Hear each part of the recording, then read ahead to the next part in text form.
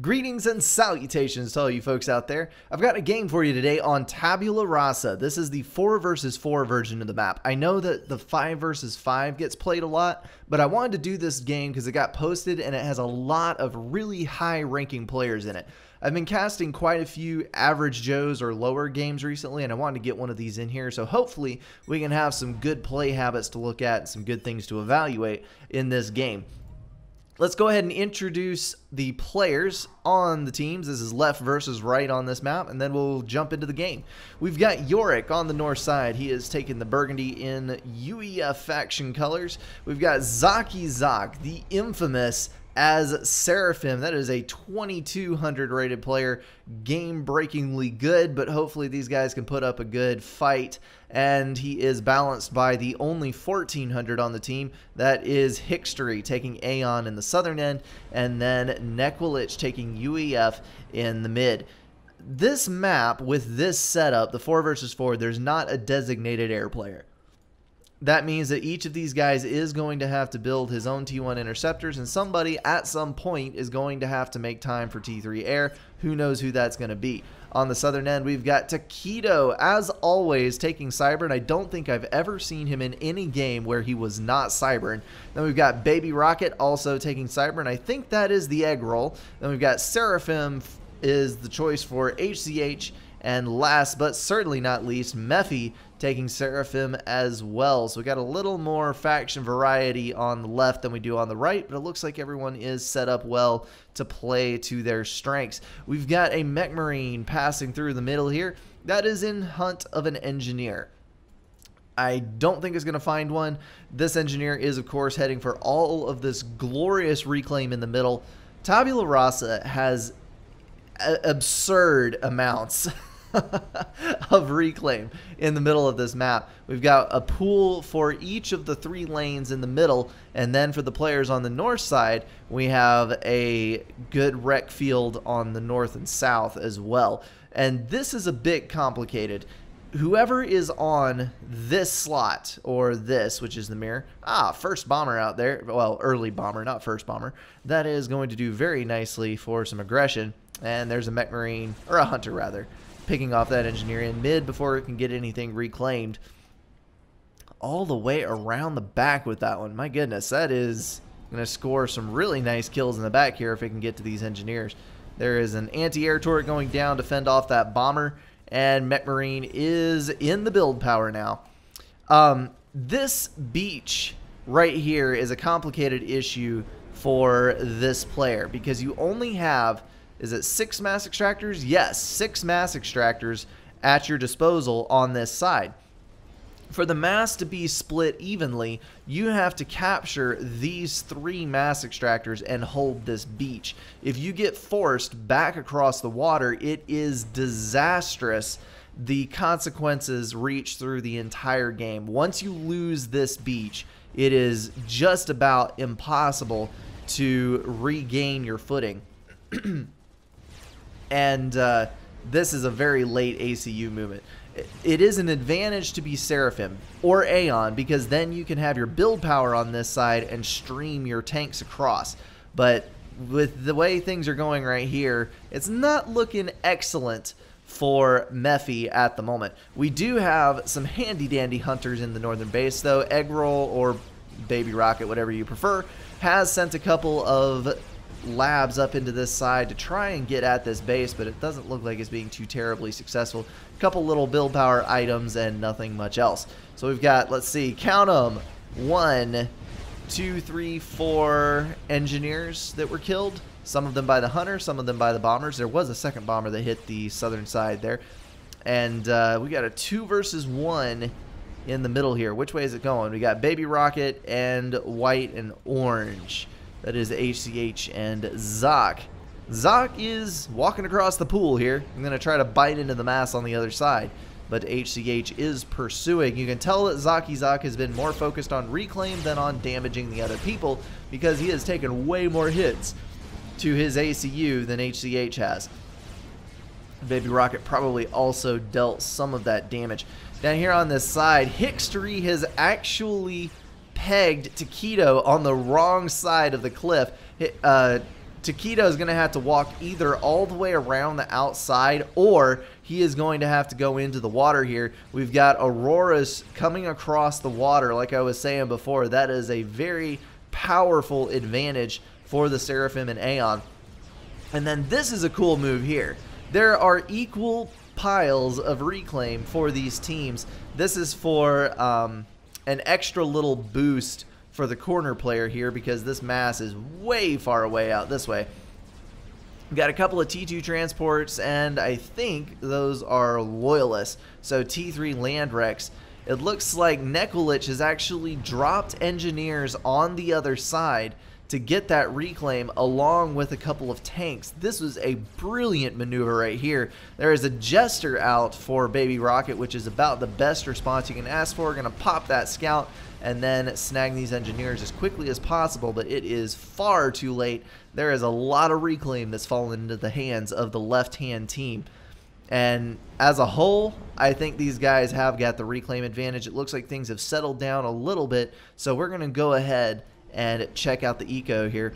We've got HCH far in the lead with the most mass income by 5 and 2K advantage on score. He has... where's my reclaim counter? No! Since I got the patch, I didn't turn the reclaim counter back on. It is too late now, folks. I'm not going to restart this cast. I will be sure to turn that on before the next go round. Mephi's trying to throw down a couple of land factories here with the help of an engineer. There is a T1 artillery and a point defense online, pounding away at Yorick's commander, but there's also a point defense here, which is going to force Mephi to retreat ever so slightly. The build power over here, I'm kind of torn on. It does help to have factories near your fighting, because units stream out and are available more quickly, and also if you're fighting at the factories act like an HP buffer. Some of the units that are firing at your forces will hit the factories, or the factories will just straight up take shots. Ooh, there was another attempted drop. That was actually a ghetto gunship, I think. It's going to get taken down by interceptors. The factories will act as a buffer unit, but at the same time, you're investing in build power on this side of the water when you could be building it over here and sending artillery across. The only advantage to these, I think, is the fact that you can build tanks on this side. It does look like Mephi is going to hang on to that beachhead, so I don't think it's a problem, but that is kind of a rundown of the pros and cons of building right there when the ACU is literally within firing range of your factories. All right, Nekulich is coming back in. It looks like those are... that is labs, I think. It's kind of hard to see when the transport is on the move. Those are going to get dropped right here in the rear. Well, actually, way back in the rear. It is the brave little mech marine trying to get at that mass extractor. Ghetto gunship is going to toy around with these mantis, taking out one for sure, possibly the second. We do have some interceptors in the general area, and they are going to be coming down fairly quickly. Mass extractor down, which is a huge deal because that was actually on an upgrade. And there goes the mech marine drop. Transport is going to get shot down. More mantis moving in. Those are not going to be long for this world, but that was kind of hilarious regardless of what the outcome was. I love ghetto gunships. They're so much fun to play with. T1 phase, they're incredibly useful for the point of the game when they're on the field, but they're kind of hard to use because you basically just have to hover over the general area where you want to hit, and the mech marines pick their own targets. Once you get to Tech 2, that's when you can actually target stuff, and the DPS on those is brutal. Problem is, once you get to T2 air, there's probably flak on the field somewhere. One shot from a flak cannon will just obliterate all of the mech marines on the underside of your transport. So that kind of sucks, but it is fun to play with anyway. Mephi is dropping an upgrade here. That is minus 29. So that's probably gun upgrade. No, TAC missile upgrade. Yes, TAC missile upgrade on a T2 commander. He does have T2 power to support it. It looks like he is fine on power. He's going to start building those tac missiles at full speed with the assistance of some engineers and start launching away at this base, which at the moment is completely and totally unprotected. There is a TMD going up, so hopefully it will come online soon enough to stop some of those tac missiles. Oh, this is the balance patch, by the way. This is the test patch for the new balance that is coming on FAF. And one of the things that they fixed was the tac launcher for the Seraphim Commander is no longer brutally overpowered. It can't overshoot the TMD quite so badly anymore. No, I'm sorry. I am telling you wrong. Ignore what I just said. That's not in the balance patch. That is in one of the other patches that I was playing that someone was making. It's Ithilus balance patch. Equilibrium, I think is the name of it, was the one that fixed that. So, Seraphim tac missile, still overpowered. I can understand why Mephi is abusing the upgrade. And we have a tac launcher for HZH as well. So we've just got tacs galore coming in here. That is going to hurt so badly the eco of these players. It looks like Yorick is going to take quite a punch from Mephi, and hopefully a couple of those tac missiles can be directed at Zoc, who is already working on his second T3 mass extractor upgrade. Now, he's still slightly behind HZH on mass, actually by 1 mass per tick. HZH is doing very, very well for himself. Not yet sitting on a T3, but he is sitting on quite a number of T2s, and that does make the difference. Zoc is shortly going to overtake that and become the highest eco player in this game. Right now, oh, no, 91 for Hickstery. What is this madness? I think he is reclaiming. Yes, he's not pulling nearly that much. Okay, good, good, good. I was about to have a heart attack if Hickstery was pulling that much mass at this point in the game. I was about to say, he is going to pull a T4 out of his back pocket in a minute here, but that is just the oh so glorious reclaim that comes. Mephi has ACU TML, I think. Well, what clued you in, bud? The fact that your mechs were dying. Hickstery is doing that awesome thing where basically you just roll your units across the map, and as you're going, you reclaim behind and snatch up all of that tasty mass. And that is powering his eco for all of these units that he's dragging with him. He does have the range and gun power upgrade for his ACU. That is going to give him 35 reach, I think, or maybe it's 40. I think it's actually 40 range, and 200 DPS with the doubled firing rate. Very, very handy tool at the Aeon's disposal, especially early on in the game, because it allows you to snipe off those T2 units that are coming in. We do have a stealth generator and a hoplite back here. That is the traditional setup for Cyber, because you can hide those hoplites right off the edge of visual radius, put the stealth on them so you can't shoot at them, and then deal tons and tons of damage to anything that dares to come in range. We got a Corsair and Jesters on Hickstery. Interceptors coming in from his teammates to try to help out, but that Corsair is going to get a second pass, and if it lands 2 missiles on that ACU, the ACU is dead. There's the fire, and boom goes the dynamite. Hickstery is down.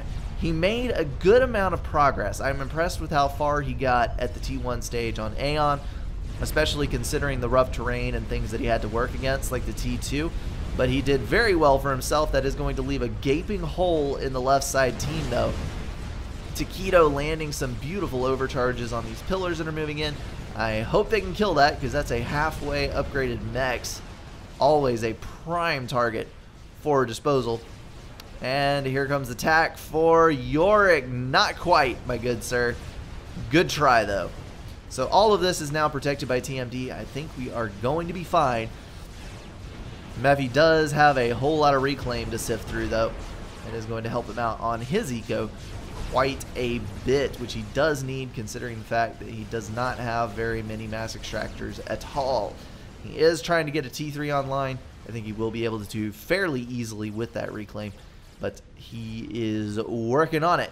So Neklich is moving towards the south end. I always say it, and I always mean it.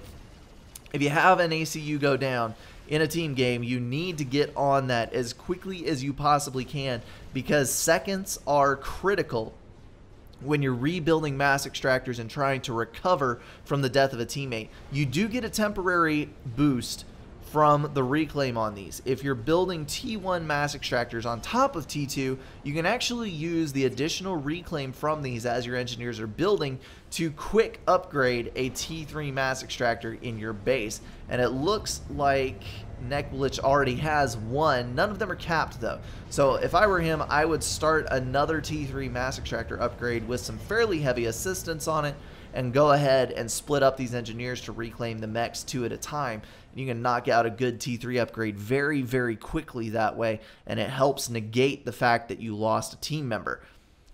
To his credit, before his death, Hickstery did a ton of damage to Taquito's forces and base. So Taquito has been forced back well beyond the halfway mark here, and it is going to take a little bit to recover. He is dropping engineers though on this group over here. Not going to be a whole lot of reclaim there. And there's the flak. That's what I was talking about with the flak killing anything on the underside of those transports. The first flak shot, most of the engineers died. Couple of more shots, and the transport itself went down. So well-placed flak there. If you can drop engineers on reclaim, you need to do it. Because if one engineer reclaims one T1 tank, it has paid for itself, and anything after that point is gravy. And when you're dropping in an area that has several dozen wrecks in it, surely you can reclaim a minimum of 2 wrecks per engineer, and then you're ahead and you've got tanks paid for. So always good to send engineers in, even if it is a suicide run, because you will inevitably come out ahead if there's any significant amount of reclaim. Got T3 on the field. HCH is going to be pushing some of those sniper boats. He is, look at the reach on that sucker. Unfortunately, it did hit the ground and not an actual unit. Not sure how that's possible. There it is. Possibly a slight inaccuracy that contributed to that. And T1 Artillery going to wipe it out. Nice catch by Zaki Zak. Sending T2. Oh, this is going to be brutal. I like this. I like this a lot. Mephi has absolutely no defenses anywhere in his base. Look at this. Totally empty. No attack units, no point defense, nothing. And Zak has seized the opportunity, and he is throwing out a whole group of Yenzines, the Seraphim hover tanks. The speed on these is key. It is so overwhelmingly fast. It is very hard to react to, and those are going to flow right across the water, right into the base, and do a whole bunch of damage before anything can be done about it. Engineers are queued up to build point defense. Not sure why they aren't doing it. ACU is going to manage to kill a couple with an overcharge, but enough are going to get in here that it is going to make a huge difference. And you'll notice Zaki Zak dropped engineers down here as well, picking up T1s, immediately upgrading to T2. And that's going to add to his mass in the bank, which right now is climbing 133 to HZH's 156. So HZH is still managing to stay ahead, if ever so slightly. However, this play right here, I do love, and it's going to do good things. Killed off the power storage, so that is no more overcharge for Mephi's ACU. There's a T2 point defense and other things going down here. And for some reason, the Yenzines have ceased firing. I'm not... Oh, that's the 4-second reload. Never mind.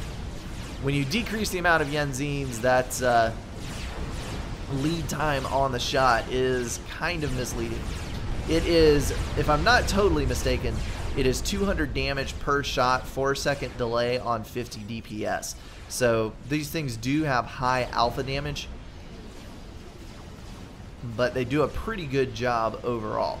So that was a T2 mass extractor, energy storage, a fairly good little bit of build power, and some power generators damaged, and then he is plinking away at this T2 mass extractor down here. So overall, and with the annoyance factor and the fact that it pulled the that's all, folks. It pulled the ACU over to the right hand side. I think that was definitely worth the mass in those tanks.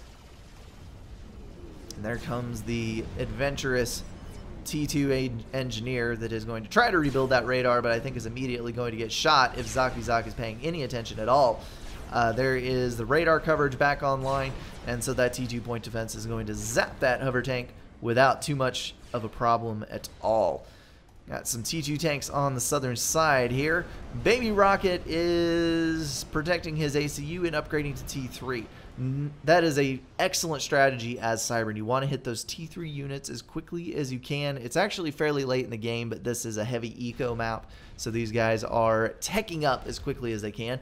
Once you can get T3 on the field, the bricks are overwhelming, and the trebuchets are amazing. If you can get that Cybern T3 mobile artillery up, you can do brutal amounts of damage to any other groups of T2 and T3 that may be on the map. I know I've said this before, but it's always good to review things because there may be new people to the cast. Trebuchets do the least damage of any T3 artillery, but they have the most area of effect. Seraphim, I feel like, has the best balance of area of effect, accuracy, and damage, but the Cybern has the most area of effect. And what that means is if you fire a single shot into a clump like this, you're going to kill all of those engineers, all 7 of them.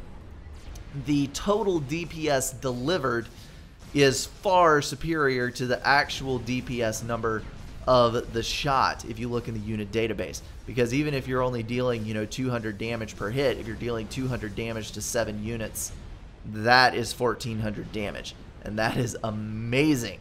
So always need to bear that in mind, and that's what makes the Cybern artillery kind of awesome, both at the T1 phase and at the T3.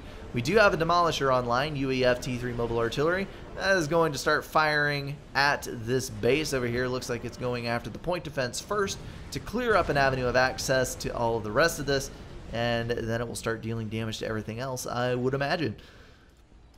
Got some T1 tanks moving across here. HCH still has some T1 on the field. Not building anymore, but he does have some. And we've got a quantum gateway going down. So it looks like rather than a T3 land push, we're going to be going for those SACUs, possibly the Rambo combination. I would love to see that. The Rambo com for Seraphim is absolutely hands down the best for dealing with T4 units. It does have the overcharge ability, so as long as you have plenty of power to feed the overcharge on those ACUs, you can walk up with 4, I think, yes, with 4 SACUs and overcharge 1 time on a Monkey Lord, and that Monkey Lord is dead. It is an extremely powerful tool. It looks like Zaki, on the other hand, is going for a mix of T3 and T4. He's got 2 tanks online, the Awful Awesums, which are going to lose part of their DPS to the rough terrain in here because their guns are so low mounted. Well, no, those are doing all right here. Ground is fairly flat in this specific area. So these are going to be able to deal their full and total damage to these rhinos, wipe them out very quickly, and then wipe out this other Awesome, hopefully, as well. And there goes the shots. With the Awesome, it's still 1/3 of the damage is on the outside long-range cannon, and 2/3 of the damage is on the short range, which I think is kind of silly, but whatever. Sometimes they still can be of use. Nice dodging from HCH, managing to keep that tank alive and pull it out. It's going to run into some T2 and T1, though. I don't think it has the HP to survive to a veterancy. Nope, there it goes. Dead as a doornail. And that was the entire summation of the T3 force of HCH. Throwing down some more T3 power in the back. Possibly going to see air. I would hope so anyway, with building that much T3 power. It's either going to be a nuke or air, and good lord, look at Zak's bombers. He is stockpiling T1 bombers for some kamikaze run or another later on. And I don't see any T3 air yet. Looks like it's all interceptors at this point. If you're engaged in a locked land battle where one side does not have a distinctive advantage over the other, in a lot of cases, the move to T3 air may not be worth it. Because you have 4 people to react to you, you have to kill several mexes to make a strap bomber worth it. And if the other team is not building T3 air, then your own ASF are not really doing a whole lot of good, because you can intercept T2 fighter bombers most transports, as long as you know where they are in advance, and anything T1 with interceptors. So clouds and clouds of interceptors are actually pretty effective. Quite a fine looking base you got there, sir. I like Seraphim with the white trim. They have all the cool little designs and everything, and with the white trim it just stands out so well. Some of the stuff like blue looks kind of weird because the colors kind of fade together, that steely color in the blue, but I do like white. I like white a lot. The other one I like is Cybern with the red trim, which is kind of evil looking, if I do say so. So this Demolisher, actually there's two Demolishers. Those are going to kill off the rest of those Ilshivas, and that means that this side of the map is now owned by the left-hand team all the way to the water and beyond on both sides. Got lots and lots of wall sections going down from this T2 engineer here. Those Percivals will be able to cross the water whenever they choose, and with just a few shots we'll be able to kill off those wall sections. Or, let me let you in on a little secret, a lot of people, myself included, forget that this is a thing, and you should totally be doing it if you have the opportunity. Just send an engineer across, reclaim their wall sections. It takes basically no time to reclaim the walls, and you get that brilliant one mass back. The wreck is only worth like 1.5 mass. But you can eliminate those wall sections very, very quickly with any kind of engineering unit, whether it be a Sparky or an SACU or your ACU or even just a lowly engineer.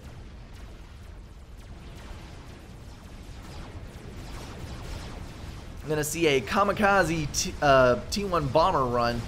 It's probably going to go for the build power over here. Possibly for actual power. That is a 2/3 complete megalith for Baby Rocket. It's pulling 146 mass per tick. It looks like HCH is still leading with well over 200 mass income and reclaiming his way up to 332, although he's been at 332 for a while. Yeah, 287 pop into 332 with reclaim. So that is still a lead on Zaki-Zak, which is honestly surprising to me. It is rare that I see anyone out reclaim Eco's Zak. But, there we go. We do have an answer. I was about to say, Zaki-Zak does have an earlier T4, but that's not such a big deal because the T4 has to walk all the way from the base to the front, and HCH is going to have his own online. He's going to be building shielding to protect his units, and he's got overcharges landing from an SACU. So this chicken is going to be at half health before it even really gets started. Brick coming in. These Lobos were a good idea. They are going to do a bit of damage to that T3 mass extractor, but overall not really going to do a whole lot of damage. That brick is just going to waste those things as efficiently as a T1 point defense does. SACU is taking quite a bit of damage from that lightning storm, but all of the units are still alive. We got 64k health on that Yathatha, and we have plenty of SACUs still hanging around to harvest this mass and build whatever needs built. HCH is going to have to build something else soon, or he is going to be overflowing mass because he's reclaiming fairly expensive things from a couple of different locations. We've got Demolishers coming up the middle here. Those are going to be able to hit some of these, and there's strats. Nice. Mephi is pulling strats out of his back pocket. He went T3 air, all secluded back here in his little cubby hole. He's only got 6 mechs, but they're all T3, and he has plenty of resource allocation to get a little T3 air in the air.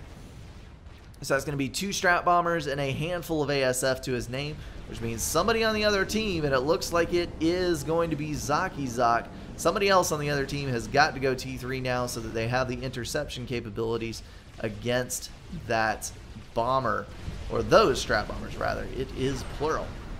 That is a terrifyingly large interceptor swarm.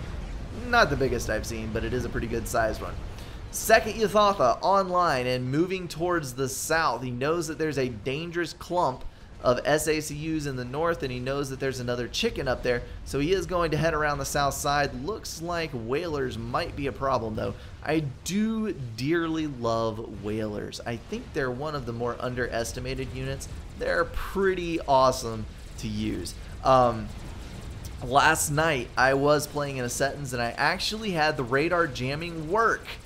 The radar jamming on a group of whalers denied the entire first and second firing cycles from a few cruisers that I was engaging, and it did help with the survivability of them. They were able to kill the cruisers, and I did not lose all of my whalers. I lost several of them, but not all of them. I was able to do quite a bit more damage to that Navy. So I've heard it mentioned in the past that radar jamming is kind of a useless ability. I assure you it is not, especially when you have units with high alpha damage and the slow firing cycle, because if they waste their first firing cycle on a radar blip that isn't actually a unit, then you've negated most of the damage of that unit, at least for the first few seconds of the engagement. So we've got the SACU laying down overcharges on the Percivals here, and 2 T4s climbing from the depths of the pond, heading directly for Zaki Zak. And if I were them, I would be doing exactly this. They have to eliminate Zaki Zak if they have any chance of winning. We've already got 3 T2 mexes in addition to Zak's own eco, which admittedly is still not as good as HCH's, but when you figure the player skill level into that, Zak is a dangerous person to have alive. This is exactly what you don't want to be doing, is firing your Yathatha into the rear end of your teammate's megalith. If you're doing that, that means that you're not only not damaging their stuff, but you're also damaging your teammates' things. And that is not a very friendly thing to do. Holy cow, hello area of effect. That megalith wiping out a pretty good portion of the build power there. I don't think that this Yathatha is going to get done. It might, it may, but I don't see it happening, and even if it does, it's already going to be very, very low on health. Well done, right-hand team, staying on top of things and getting in there and getting things done. So this Yathatha is coming in. I'm not sure what the answer is supposed to be to it. There are a couple of strap bombers in the air, but definitely not enough to kill that chicken. This is gonna be interesting because this could be an ACU death right here. If we can land 2 overcharges, oh buddy, you need to target that ACU. 2 more overcharges and that thing is dead. If you can land enough damage, the lightning will kill the AC. Ah, there it is. Boom goes the dynamite. 2,000 health left on that chicken. That was a close one. Both ways. And strap bombers are going to kill it. Oh, well. Well, they did eliminate Taquito, and that is a huge help. Zak saying it is kind of over because he has 2 T4s on his doorstep, and I would tend to agree with him because he has absolutely no way to deal with those. We've got to try and see if there's something else that can be done. Zaki Zak picking up that T2 transport, flying over here with his ACU, I think. Or else that T2 was dropped there for Zaki Zak. It's going to be given in a minute, one way or the other. Strap bombers coming in. Those are going to start laying down some damage on that megalith, which it's got that beastly 110,000 health. I mean, it's not going anywhere anytime soon. And amazingly, the combined flak from the megalith and the Yathatha was actually able to take down a T2 gunship before it did hardly any damage at all. The flat cannon looks way more aggressive on that thing than it actually is. Like, the T1 anti-air is doing way more damage as far as the mass investment slot that it's taking up. Let's compare it to a flat cannon. A flak from a mobile flat cannon does more damage than the megalith does to air. But the megalith cannon is like 6 times as big. Go figure. Yay for useless abilities on units. T2 gunships. A gunship full of transports. Yes! Way to go, Brink. You English so hard. A transport full of artillery was about to be dropped next to this Yathatha, which could hopefully deal some damage, but is immediately going to get picked off by the flak on these 2 units. and they are going to gradually chew their way through Zaki Zak's base. Zak is rapidly dropping on his mass income. Looks like he is going to end up with only those T2s in the south for support. Got some drops coming across here, though. That is going to give him a little bit of reclaim income and hopefully allow him to get out of this mess that he's in. So he's T1 artillery. Looks like they're trying to drop behind the megalith and deal as much damage in that alpha strike as they can. Here comes the firing cycle. Going to deal quite a heavy hit with that high damage on the Lobo. And that megalith's going to go down. Remember, the Lobo fires very infrequently, but that means the alpha damage is super high. A couple of hundred damage per hit. Or I think it's like 280 damage per hit, I think. So as long as they get to fire once right when they land, they're probably worth it versus a T4 like that that is starting to get low on health. Zaki Zak asking, does anyone need mass? And I know what you're thinking. He has nothing. Why is he giving mass away? Well, he has no build power, and he has basically an infinite supply of mass at the moment because of that T4, or the 2 T4s that he has yet to reclaim, and all of this other mess that's going on in other areas of the map. Looks like broadswords coming from Nekwilich. And T1 anti-air coming online to combat them. Believe it or not, T1 anti-air actually has the highest DPS per mass investment of any anti-air. I do realize that it's direct fire, so you're not ever going to get the advantage of the area of effect like is on flak. But as far as single target damage, T1 anti-air is your man. And these guys are capable of hitting strat bombers, which is a huge deal. If you start getting flown over by tons of strat bombers, you don't have T3 yet, and your air player is AFK, then you can just start spamming strings of T1 anti-air, and they will sight in those strat bombers and fire very reliably, hitting most of the time. I don't know why I am so sleepy today. I'm having trouble staying focused and cohesive. Alright, Chicken is moving in here. Got T1 Air Scouts coming in, and I think this is about going to be a wrap in favor of the right-hand team. I spy an Awasa. Looks like Mephi has very hard air control, and he is going to drop an Awasa on these guys. There is a second Awasa, almost finished. Looks like he's going for the double bomb for a one-pass kill on Zaki Zak. Awasas deal 11,000 damage or so to a target on pass. It's either 11 or 12,000. I think it is 11. Two together, that makes 22 to 18k health, so that is a kill. Don't even have to control K the thing into the ACU. I love T4 Mercies, I really do. They're so much fun to play with. Zaki Zak still has a few ASF online, but nothing that can even remotely challenge the air control that Mephi has developed. Yorick has the eco, he has the map control, he's just not really doing much. He's built a Fat Boy, which is going to head towards the south, and there's an ACU nuke. I missed it. Sorry, guys. Nekwilich going down to that Monkey Lord that climbed out of the water. Honestly, it didn't really matter at that point because he was dead meat anyway, no matter what happened. Here comes the Awasas. Not doing anything. They're winging around the south side to go past the Sams.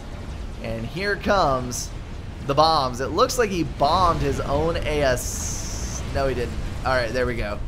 And there goes Zaki Zak. Something impacted those ASF. I'm not sure what it was.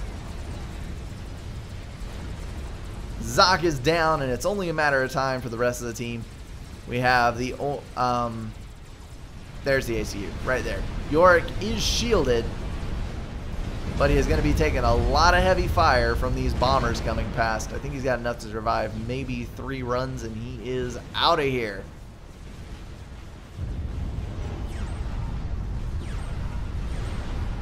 And that is GG, folks. Why are you trying to dodge? You know you can't dodge those. The only hope you have of avoiding an Awasa strike, well, he is dodging the strat bombers, I suppose, The only hope you have of dodging these is to run towards the bomber, because if you run towards the bomber, occasionally you will screw up the firing cycle, which is about the only hope that you have. Well, not a whole lot of spectacular plays, but solidly played by the right-hand team. That was a good use of T4s, good use of reclaim. I wish I would have had the reclaim numbers on this as far as the early game reclaim, because there is so much mass on this map that there is definitely a correlation between who gets the early mass and who wins the game, for sure. And well done on these guys not freaking out in the face of a 2200 and teaming up and killing him with a pair of T4s that he could not possibly defend against, well, as far as his base goes. So that is going to wrap up that game. Now, one thing I do have to say, I've gotten a lot of requests in the last few days for me to cast a Settons. And here's the deal. I've actually not had a whole lot of really fantastic replays provided. I've had a lot of people send in good replays, and they're fun to watch, not necessarily fun to cast. And then as far as this game goes, this is about an average game that I get or is posted to the forum.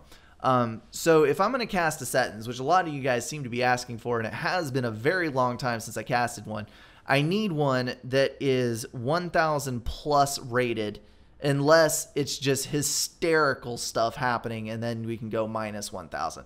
I would prefer a Settons Epic, though. And then with the Settons game, I don't care how long it is, it needs to have a good bit of action, because Settons is bad about having lulls where you sit for like 20 minutes and nothing happens. So if it can meet a couple of qualifications, by all means send in your Settons replays and I will cast one for the end of the week. And other than that, I just need replays in general, because I've just about exhausted my back supply of them, and I'm always in need of a good, exciting replay. All right, that's going to wrap it up this time around. Hopefully this cast uploads without a problem. I've been having a little bit of an issue with my ISP. That is why the cast for Tuesday was a day late, or the game rather, because it was taking forever to upload. Hopefully that is not an issue. And as always, guys, thank you so much for watching and supporting the channel, and I hope to hear from you guys soon. I will see you in the next cast.